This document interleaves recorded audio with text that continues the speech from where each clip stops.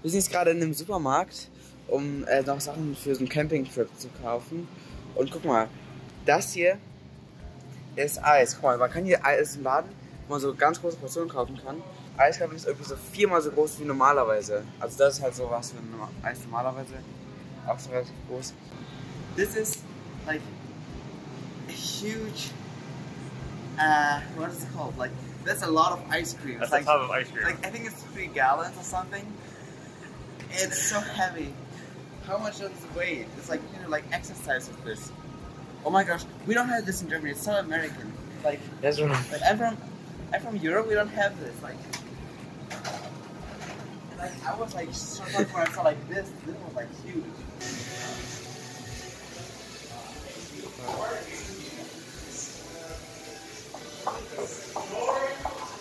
Absolutely bopping. We're at Chipotle right now. It's like a chain where you can get the most US American burritos. Yeah. Still pretty good though. It is, but they're way too big.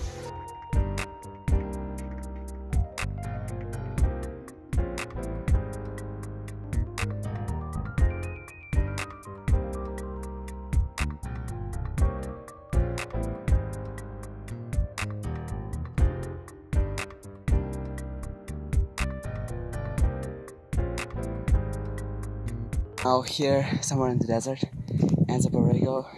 It's 100 degrees hot. Very hot. Yeah.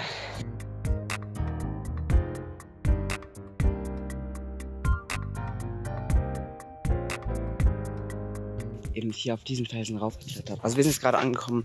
Wir sind in Borrego State Park. Das ist auch so eine Wüste in Kalifornien. Auch wieder mit den Pfadfindern.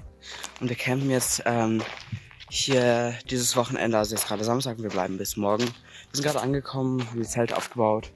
Wir sind halt da hochgeklettert und wieder runter. Es ist sehr, sehr heiß, ich glaube 100 Grad Fahrenheit. Und jetzt essen wir erstmal Mittag.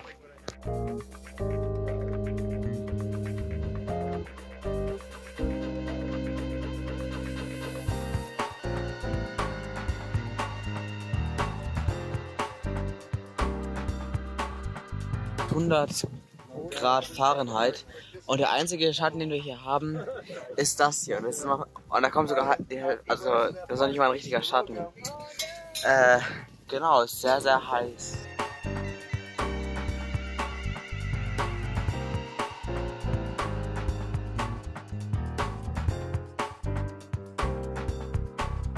Wir sind jetzt mit anderen Quatschen, wir sind jetzt im Visitor Center von diesem State Park und wir machen jetzt irgendwie so ein Rätsel oder so eine Schnitzeljagd oder so. Weil es gibt hier so verschiedene Infos und so. Genau. Und es ist schön, dass hier immer im Schatten sind, weil es hier ist auch ein bisschen kühler. Yeah, that's where I live. So, it's great to be a turtle. Das hier ist so ein Teleskop. Ich glaube, das bauen wir glaube ich nachher auf. Hi Harrison. Where's the snake?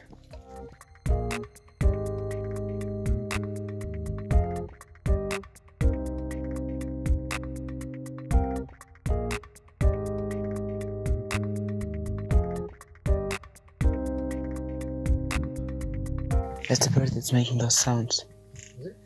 Do you see the bird? It's like the bird that's doing. It's like a bird and it's making those sounds. In der Wüste. Es ist sehr, sehr heiß draußen.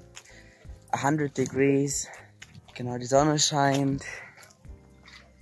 Genau, wir sind jetzt gerade mit dem Pfadfinder, also mit den Scouts, sind wir in Borrego State Park. Genau, und wir waren jetzt gerade bei so einem Visitor Center. Oh, guck mal, hier ist es so heiß, dass es sogar so Schilder gibt, die sagen so Heat Warning. Ich weiß nicht, ob ihr das sehen könnt. Genau.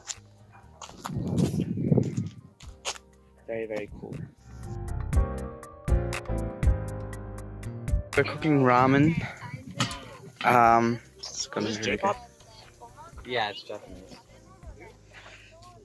So, I mean, Nicolas what is this going twice, to be? dude. What? Just like, It's green onion. yeah, I'm cutting it. yeah. Everyone point live. He's cutting it so slow. Oh god, I'm cutting it slow. So slow. The sun has just like started setting. It's behind the mountain. Because you see, like, 5 minutes ago, the sun used to be like there, up there, and now it's set and it feels really beautiful.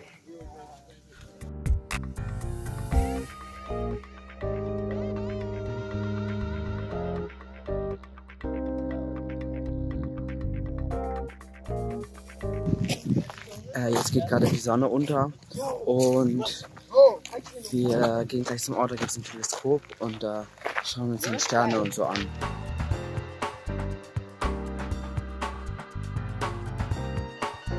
That is the moon, that's not the sun. What? Through the camera the moon looks like the sun, kinda. I get you. Just not as bright. That is my name, yes.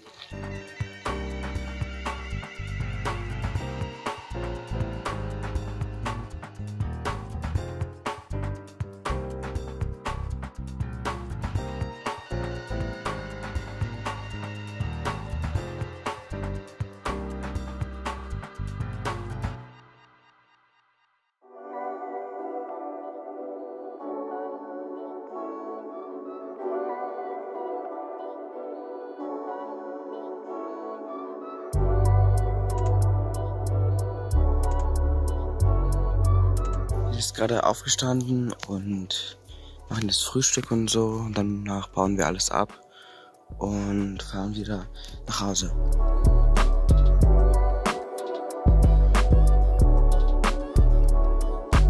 Heute ist Sonntag und wir haben gerade alles abgebaut und so und jetzt fahren wir nach Hause.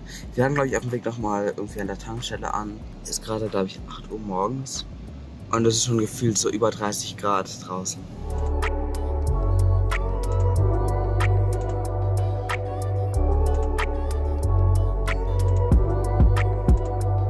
Es ist jetzt Montag, wir sind ja gestern wieder nach Hause angekommen. Ich habe heute Schule.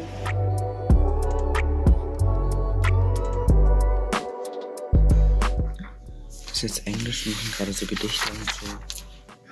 Also wir analysieren jetzt gerade so Gedichte, wo es halt darum geht, so, also eigentlich egal was, aber halt etwas zu den Elementen einer Tragödie nach Aristoteles zu schreiben und man kann halt irgendwie ein Gedicht schreiben, ein Lied, einen Aufsatz, alles mögliche. Genau, es geht halt um die Elemente einer Tragödie.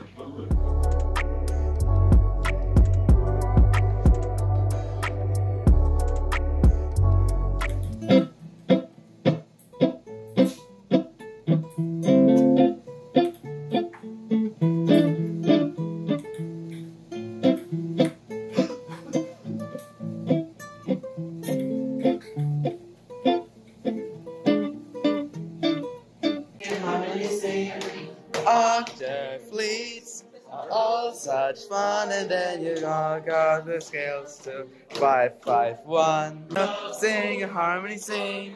Octave fleets are all such fun, and then you got.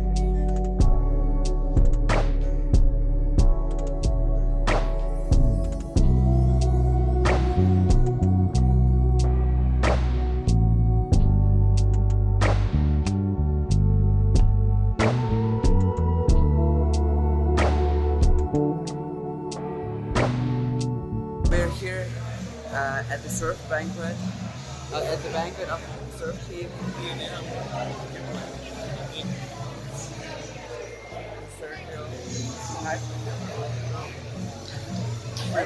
Is there anything you want to say?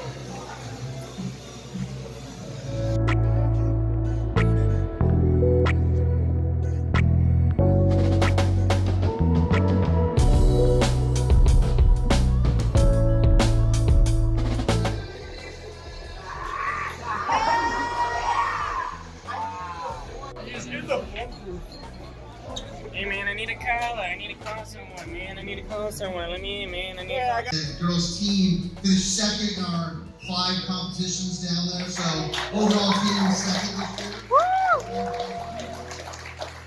And we'll talk about it later, but it's, I think, I don't know the exact year, but I know it's the first state championship in any division we've won, I think in the 2000s.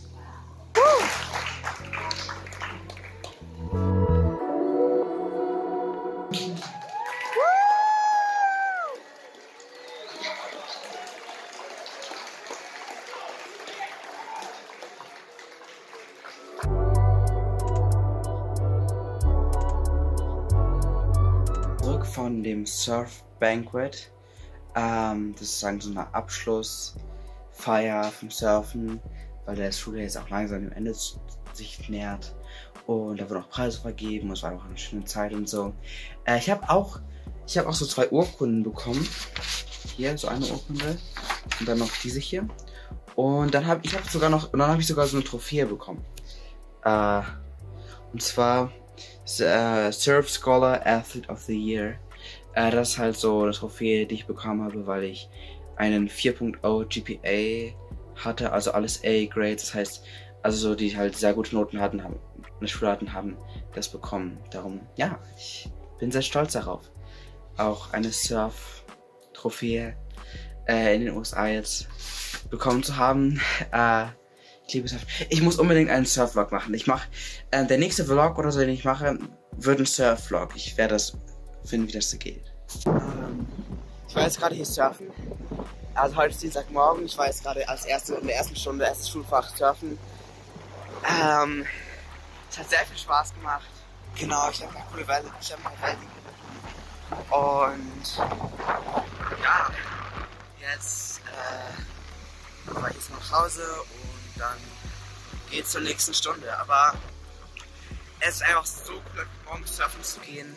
By the way, hier ist mein Surfbrett. Das ist mein Surfboard. Hi, sir, dear. How was it? Yeah, it was really fun. There was some pretty big sands, honestly. Like, oh my gosh, back there. That's pretty big. Genau. Yeah, honestly, yes. But like, especially this part here, like, with those tiny waves. Well, this part in here was really fun with those tiny waves. And look, this is kind of Long Beach. And yeah, it was pretty windy. We saw dolphins. Yeah. That was so cool. Really? I only saw like 2 dolphins and I saw them a couple times. Yeah. Es ist sehr cool, dass man einfach Delfine jetzt morgens sieht. Also morgens stehe ich auf und das erste, was ich sehe, ist der Ozean und ein paar Delfine.